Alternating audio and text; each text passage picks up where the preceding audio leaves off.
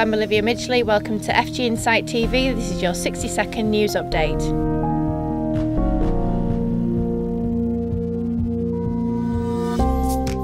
UK horticulture production will be exported to the EU and Northern Africa unless steps are taken to address a growing labour crisis facing the sector. The NFU warned there was a danger fruit and vegetables would go unpicked because there wasn't the labour to do it. The union's council meeting heard the UK was already the second most expensive place in Europe to grow horticulture crops, and some UK farmers were responding by buying farms in Portugal where labour was less than half the cost.